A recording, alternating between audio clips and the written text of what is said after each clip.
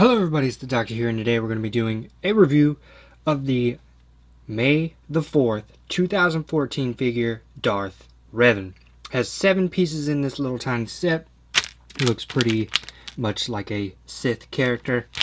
And there's a little picture of what he looks like on the back. So let's go ahead and open it up, and then we'll check out the figure itself.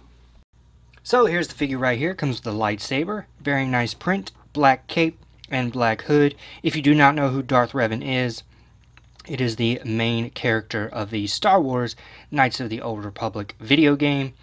Now, the whole story behind Darth Revan is that he was one of the most powerful Sith to arise, and then somehow he mysteriously disappeared.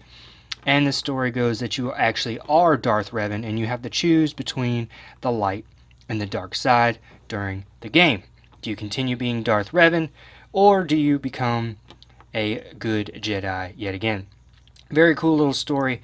As you can see, there is no face print under here, and that is mainly because you could either be a girl or a boy during the game. So of course they do not want to choose which gender you are. But very nice print on the front there. Comes with the black cape. There is no printing on the back, mainly because the cape will cover it up. But it is a very nicely detailed figure, going from the pants all the way up to the face.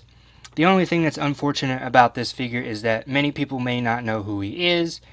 And since it's from the extended universe style from the video games, this figure kind of doesn't fit in with all the other figures that they've done in the past. But still a very nicely done figure nonetheless. So, hope you guys enjoyed this real quick look at the Darth Revan figure. Very cool. I enjoyed the game, so getting this figure is pretty nice.